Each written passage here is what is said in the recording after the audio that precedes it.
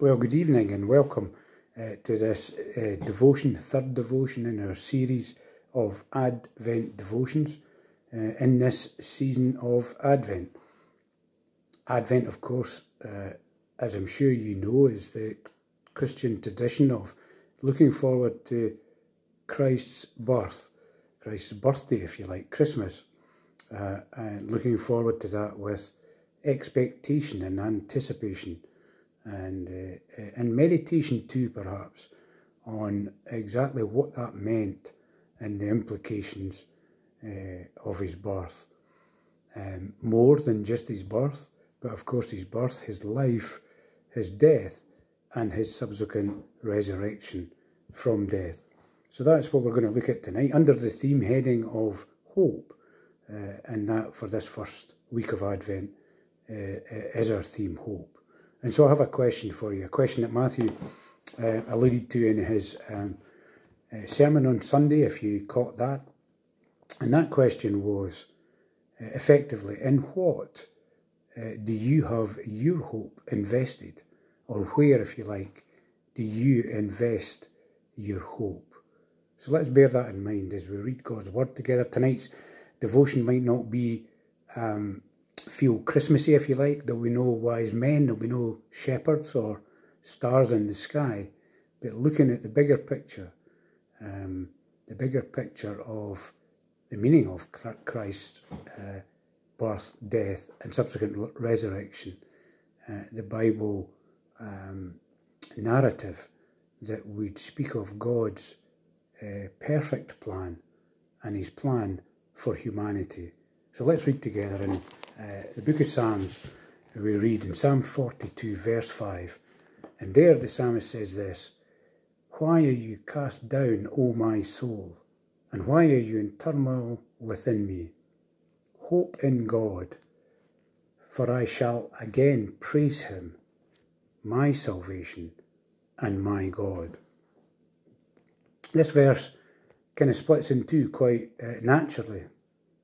To begin with, you would notice the psalmist crying out and asking himself a question, a rhetorical question, one that perhaps we'll see he answers himself. But to begin with, he's asking, why am I so cast down? Why are you cast down, O my soul? He acknowledges to his very core that he's troubled, that he is anxious, that he's burdened and heavy. And he acknowledges that he's in turmoil within him.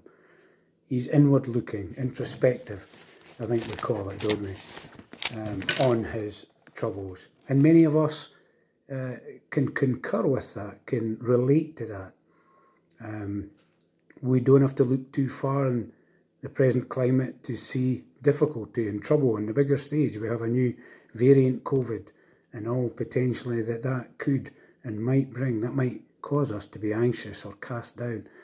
Most of us can attest to difficulties in our lives in different ways, or difficulties we may be experiencing now in relationships and situations and circumstances. They may be financial pressures, they may be health concerns, a whole myriad of things, perhaps sometimes tempt us to despair and to be cast down. In our own situation here, some 4 years ago, as many of you know, I was diagnosed with a type of cancer, an incurable type of cancer, yet a treatable type of cancer, praise God. And that 4 years has been quite a roller coaster, quite an up and down of treatments, of highs, of great medical help and outcomes, only for those to last a short period of time, and then the hope that perhaps was invested or wrongly invested in those procedures and treatments to be dashed because suddenly they came to an end and there was no continued effectiveness, and treatments had to be changed. And then the same again, I think, repeat, as I think we see these days, same again, but with different treatment, repeat, ran out of steam, and I think we're on a fourth different programme at the moment. But where is our hope invested. The psalmist comes back to answer his own question in one respect, and he says, hope in God, for I shall again praise him, my salvation and my hope. Hope in anything else, as the Bible would teach, would ultimately, other than God, is not going to be permanent. Hope in anything other than God is not going to be entirely reliable. Hope, ultimately, in anything else other than God is going to disappoint, ultimately. But hope in God is exactly the mirror image of that, is the opposite, and hope to the hope of the world. Hope in God is going to be a hope that you can rely upon. Hope in God is never going to disappoint, never going to come up short, and ultimately is a permanent hope through Christ Jesus. And the motivation for that from God is his love, as we'll see in a moment.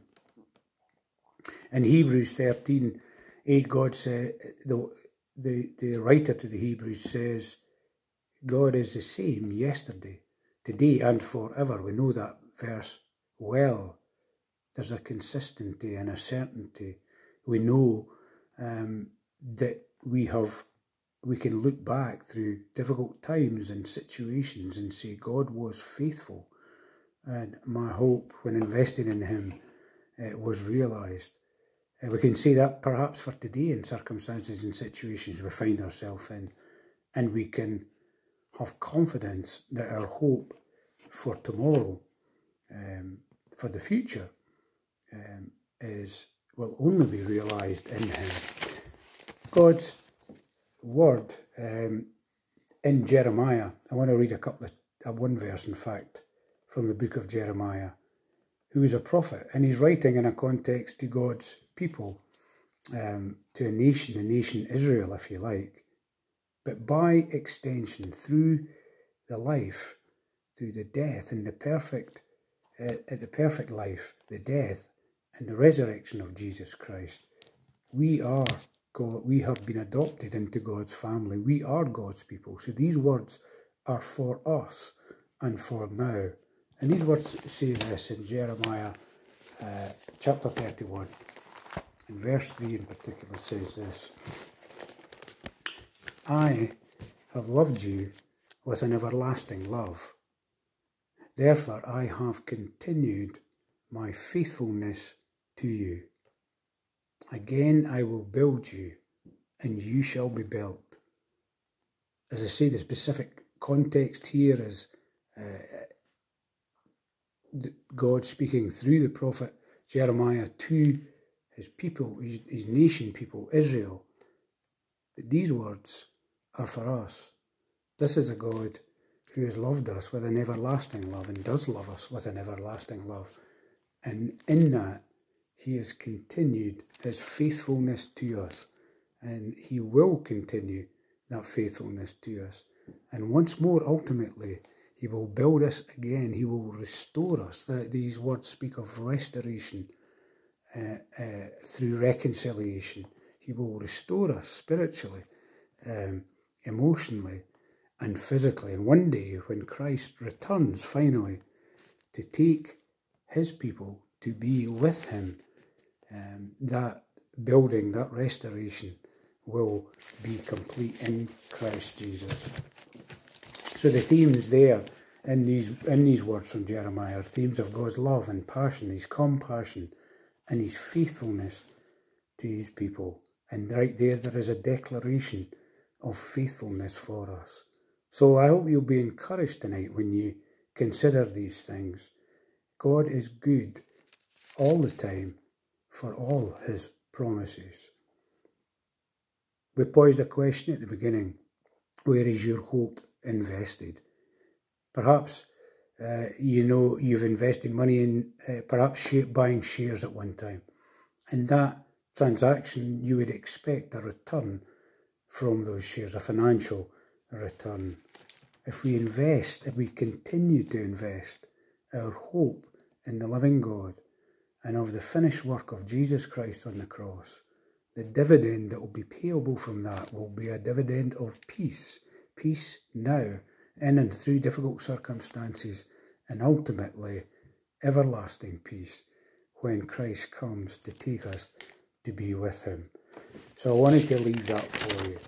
If you've been watching this tonight and you don't know Christ as your Saviour and your Lord, and if your hope has never been invested in him, then do make contact with us somehow or another through the contact procedure through YouTube, through the comments.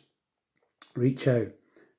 Do come and each night at 7 o'clock over these next days between now and Christmas, weeknights, Monday to Friday on the YouTube channel, 7 o'clock for 10 or a few more minutes as it's ticking by now, and join us for devotions.